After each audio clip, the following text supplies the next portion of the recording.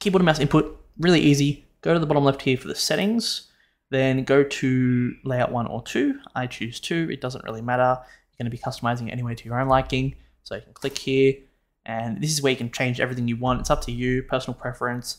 The only thing I would recommend is having your ability cooldowns be visible.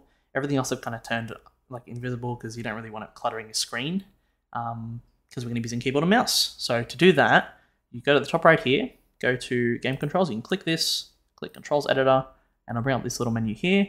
This menu is great because this lets us set up our inputs. So we can go here, bring in tap spot, and I can do M, for example, in my keyboard, and then we can drag this up here. And basically what Bluestacks is saying is every time we press M on our keyboard, it's going to press this part of the screen as if it's a mobile phone.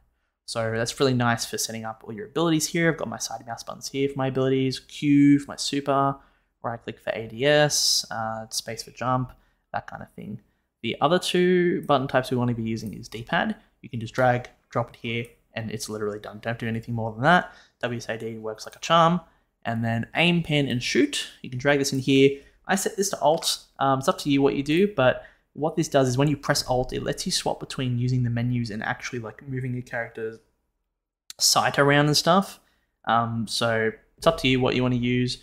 The main thing we want to do with this is once this is set up, we right click it, click fire with left click, this setting here, and then drag this icon to where our shooting button is, because this will like do this kind of similar functionality for the shooting. So if you can't shoot, then that's not good. So once that's done, you can save it down here. I'm not going to save this because I've already kind of messed my own one up.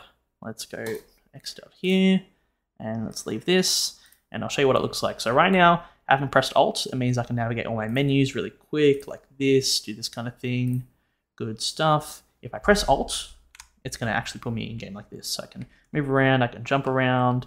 It really just feels like Destiny with shittier graphics and a gacha style. So I hope this helps. Keyboard and mouse input is absolutely busted for this game.